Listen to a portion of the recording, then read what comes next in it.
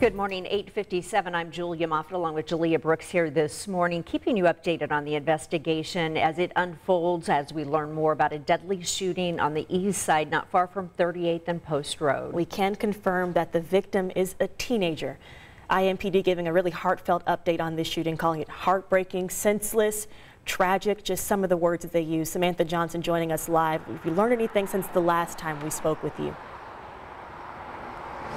Well, Julia and Julia, we can confirm to you that is an IPS school bus that is inside this crime scene tape here behind you. But IMPD made it very clear that that bus was not necessarily involved. It was the bus driver who was coming into this neighborhood on her route who spotted the body of a teenage boy in the grass nearby. Now, this all happened around 6:30 this morning.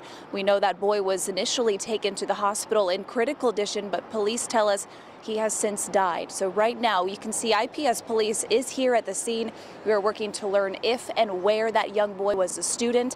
As soon as we learn more, we'll have that for you right here on 13 News.